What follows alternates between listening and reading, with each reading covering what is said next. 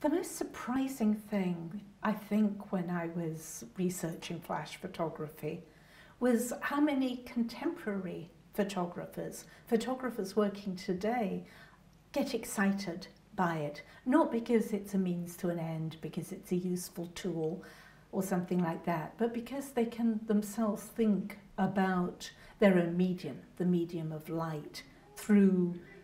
taking photographs by flash or of flashes. And I'm thinking here of the Japanese photographer Sugimoto's use of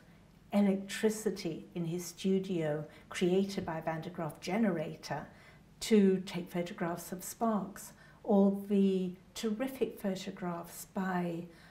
the English photographer Sarah Pickering, who brings out all the violence and aggression associated with flash photography for decades through taking photographs that are themselves lit by the explosion from a pistol muzzle.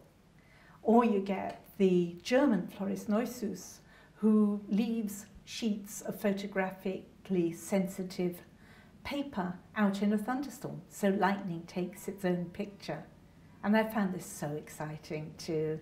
realize that I don't just have this curious private obsession with flash, but that flash is a medium that photographers will use in order to think through what it means to use light, what it means to have